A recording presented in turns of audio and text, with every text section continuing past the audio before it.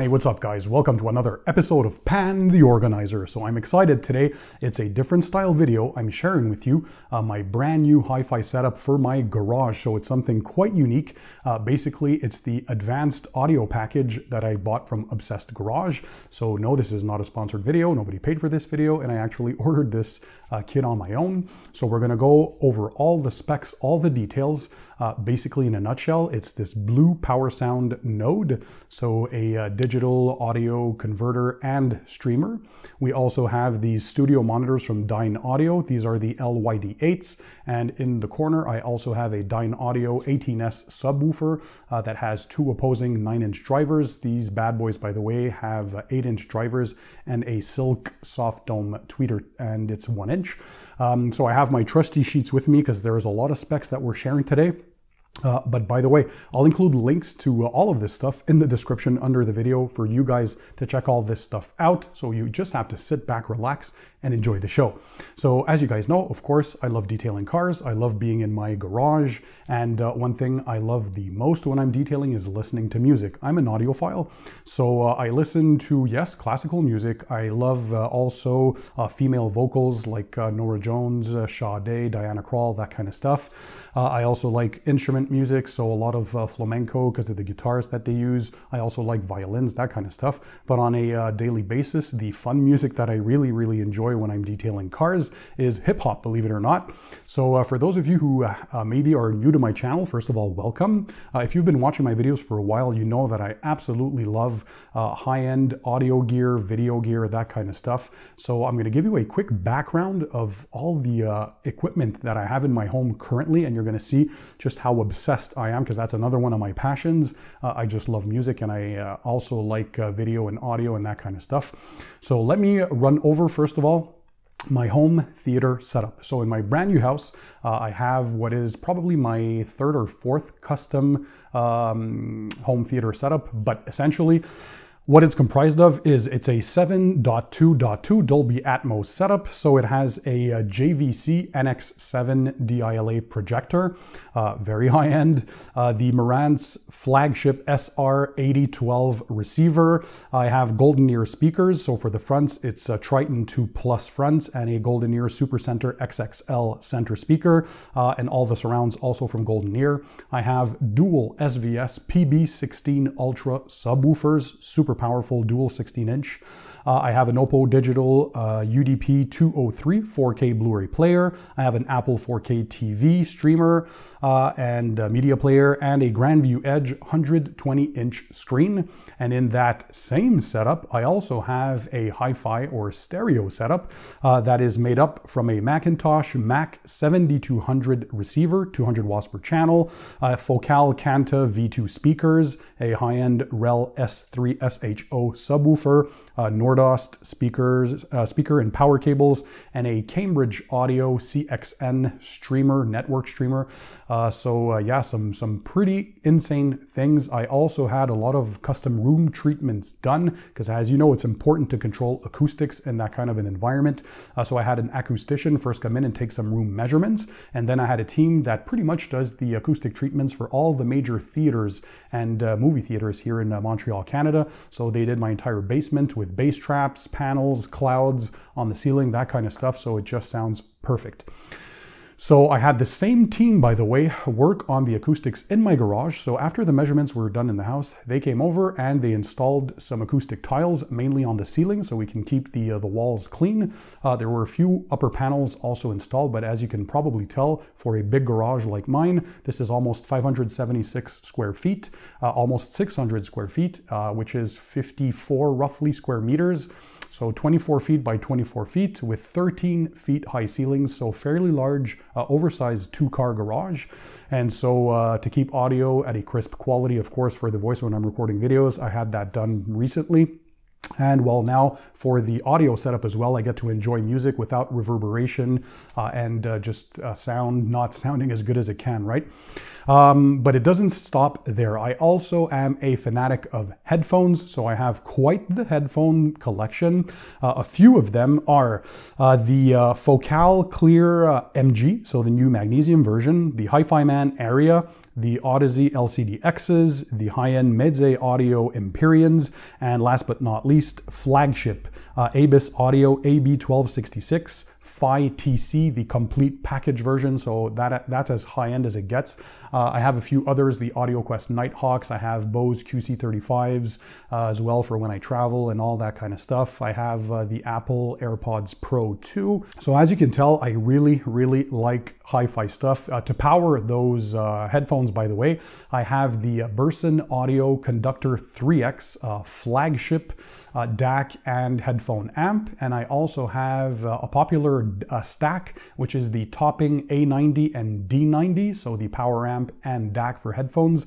Those play super clean, and the Burson just has a bit more warm tone to it, so it feels a bit more analog. I really like that one.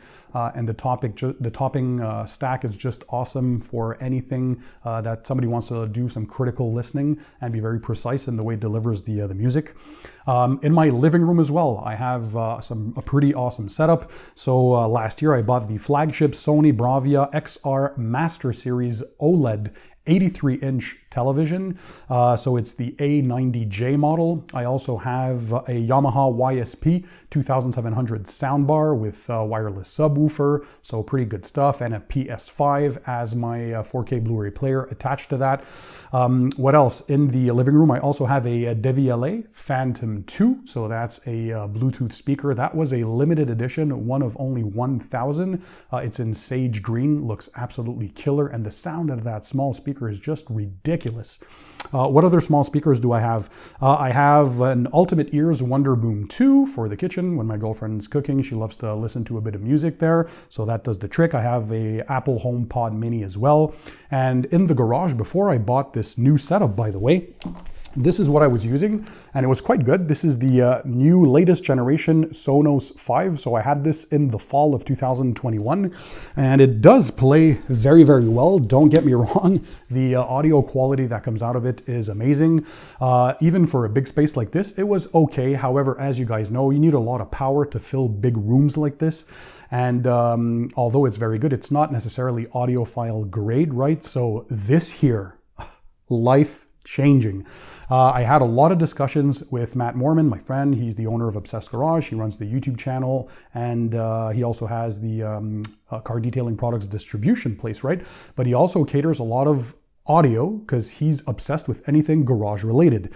So what he does, he basically just searches for all the best possible solutions, and he has different offerings that he gives out there. So I wanted to honor the source because he does all the research, guys, by the way. He tests a bunch of speakers, amps, DACs, combinations, cables, you name it, to come up with these solutions. And he has entry-level solutions, mid-tier, all the way up to super high-end flagship stuff. And he also makes everything very simple. That's what I like. You order one kit and you have everything that comes in your house that you need to connect it, and he keeps everything simple. So for example, for this Advanced Studio Monitor setup, he also has these sheets or these designs online to keep everything simple. So it basically tells you your Bluesound with 2 pairs of XLR cables and a few adapters to connect to your LYD studio monitors. And then you have the option of also adding a subwoofer like I did. So you can do the wireless option, which I'll show you what you need in a few seconds, or the wired option, again through an XLR cable, and you connect everything up. So you have the diagrams that you need. And because you know it can get quite complicated, right, in the hi-fi world, but he kept everything simple.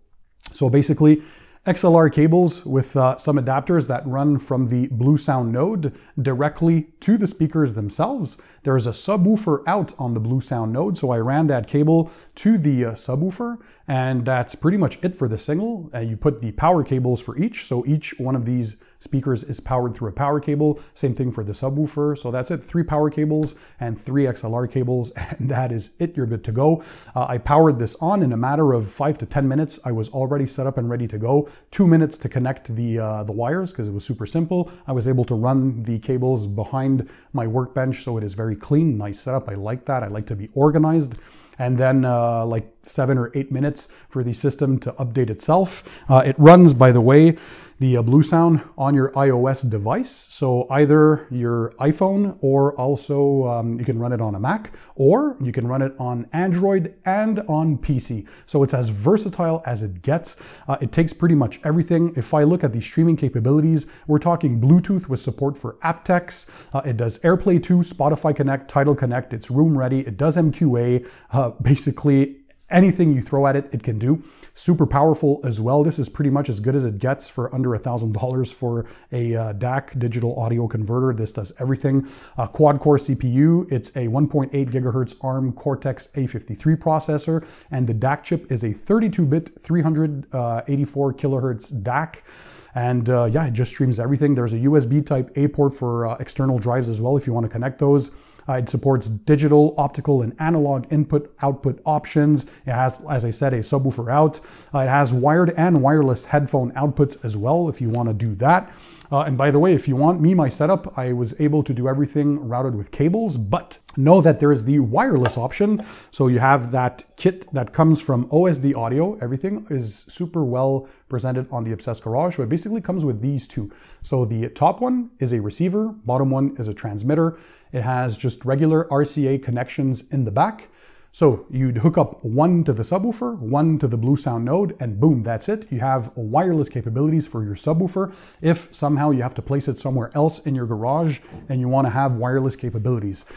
So again, Matt has done a tremendous job just putting all of these kits together. So he has PSB audio kits on the more entry-level side, and for the higher end, he has all the Dynaudio stuff, and you can go as far as your budget wants. So this kit is not inexpensive by any stretch of the imagination. So of course, there's no shock in the hi-fi world. Sky is the limit, right, when you're spending money to have good quality music, but I really, really enjoy this setup. Again, the connections were so simple. A few cables in the back of the speaker, so one power wire, one XLR cable to the speaker. You run the XLR cable to the Bluesound Node. The Bluesound Node itself connects to power as well, and a power cable for my subwoofer and an XLR cable for the subwoofer, and that's it. And yeah, you're up and running in a few minutes. The sound quality, guys. He had told me to prepare myself because I had never, by the way, used any Dynaudio stuff, right? So in my past, I had a few hi-fi setups. So I had Vienna acoustics, some Beethoven Grand speakers. I had some Focal Aria 938s before, or 948s, sorry, before I had my Cantas. I had some Sonus Faber toy series for my home theater as well. I had Rega amplifiers, CD players, that kind of stuff. I had Totem speakers too. I had the Model 1s, which were their flagship speakers at the time. I also played around with a few others. I think there was some Forests at the time. So basically, I went through a bunch of speaker setups. I had never tried Dynaudio, and I have to say, especially for this garage, it's big in size, so I needed a lot of power to be able to be moved by music, right? And by the way, that sub, insane. So if we look at the specs, it's a 500 watt class D amplifier that runs it. It weighs over 45 pounds, so it's quite a heavy unit. Frequency response, 16 hertz all the way up to 230 hertz. It's twin opposed 9-inch drivers. It's a sealed enclosure with an active DSP. You can even pre-select some filtering options in there that are going to match up with whatever Dynaudio speakers you're using. So some presets for the crossovers and that kind of stuff. So I was able to input that I had the Dynaudio LYD 8s and it did everything on its own. Speaking about these here, the studio monitors. So again, these are the Dynaudio LYD 8 speakers.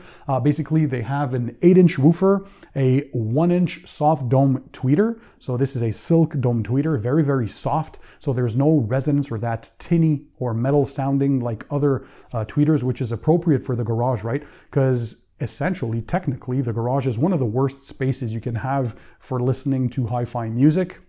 But the important here is not necessarily how you set it up. We're here to have fun in the garage, so you just want to have good quality and a fun time. I'm lucky enough to have this acoustic treatment done in my garage, so it sounds amazing. But even if you don't, know that you're still going to absolutely enjoy this and rock on. It is a super powerful system.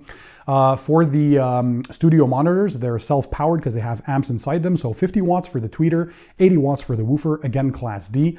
They're moderately sensitive, so sensitivity is 85 dBs. These weigh almost 23 pounds each. So yeah, these are if we put my hand on it, some pretty big woofers, and I have some large hands. I'm 6'3" to give you an idea of how big these are. And they fit just well. So this matte black appearance for the Bluesound Node, I went ahead with the white. Matt says that in a garage environment, that's the one that has less of a tendency to show fingerprints and marks and all that kind of stuff. So there's the black option too that's available. I think the speakers are available in white or black. Again, all the info, check the links in the description. Look at all the other options as well. If you guys are looking for simple audio solutions on the Obsessed Garage website, not only do you have access to these sheets so you can connect everything up, but basically when you click on an option, everything comes with it. So when it comes to your HomeNet package, you're ready to set it up. Matt also has all the videos that you need to understand how the package works and even how to connect all the stuff. He shows you that visually. So there was a lot of support, and I truly appreciate that because it can get very complicated, right, in the stereo environment, but not here. Everything was so simple. And again, the audio quality, I don't know how to put it. It's absolutely crazy. I have experience with other studio monitors, by the way, in my office where I edit my videos with my Mac. So I have an iMac 27-inch. That's the latest edition, and it's fully loaded. But the speaker setup, I have some Yamaha HS7 studio monitors. I have a Yamaha HS8S subwoofer that goes with it. I have a Focusrite Scarlett 2i2 audio interface. And so, yeah, all that stuff plays super well, and it is very high-end, obviously, for doing stuff on the computer, so I can edit the sound as well and get crispy sound for you guys when I'm editing my videos. But this here is a complete other level. Of course, it's not in the same price bracket as my Yamaha setup for my computer, but yeah, it's crazy, guys. So, yeah, anything you can throw at this for your music, it is pretty simple. And again, from your phone, regardless if it's Android or iOS, you pull it up, you're going to select the streaming option. So in this case, the Node in my garage, and it connects, and boom, you're good to go. You open the BlueOS app, and from there, you can control your whatever music you want to play to it, or just go to your iTunes or whatever playback software you use for your music. So basically your phone just serves as a remote because everything else is decoded and transmitted through this BlueOS. And yeah, connection is very, very sturdy. It connects through your home Wi-Fi. There's an Ethernet connection too in the back. Guys, believe me when I tell you this, I can't really play music because on YouTube I'm going to get copyright strikes. So copyrighted music, you can't really give a demo. And anyhow, as you know, being recorded, playback through whatever device you're using, you're never going to have the full effect of the music, but take it from me. I know you guys trust my opinion. And if you're looking for a hi-fi setup for your garage, something simple but kick ass in sound quality, in bass response, in that treble, in that mid-range, all that stuff, this advanced solution package with the LYD 8s, the Bluesound Node, and the Dynaudio subwoofer, absolutely crazy. Again, there's many options from entry level, regardless of your budget, way under $1,000, all the way into the multiple thousands of dollars and even 5-figure range. So there's something for everyone out there. I hope you really enjoyed this. I highly encourage that you go watch Matt's channel, Obsessed Garage, if you want to have a more in-depth look into all of this stuff. If you guys love audio, by the way, let me know. I'm curious, what kind of setups do you guys have at home? Because hi-fi, as we know, sky's the limit, and every single person that I know, nobody has the same exact setup, right? That's the cool thing, is discovering what what resonates with you, what makes your heart tick when you're listening to a system, right? Sometimes it's even changing some cables in the higher end setup can make a bit of a difference. That's for another day, that topic. Quite controversial, right? But for the equipment, regardless if you have a dedicated DAC and a separate amp or an integrated amp, what kind of speakers do you have? I'm just curious. Let me know if you're into this stuff. Drop a comment in the comment section. Again, I'll leave all the links to all this cool stuff in the description under the video. I hope you enjoyed this different style video today. And if you do, smash the thumbs up button to show me your support. Also, take a second and subscribe to my channel by clicking the subscribe button that's under this video. And in the meantime, guys, don't forget, keep it tight, keep it clean, and I'll see you on the next one.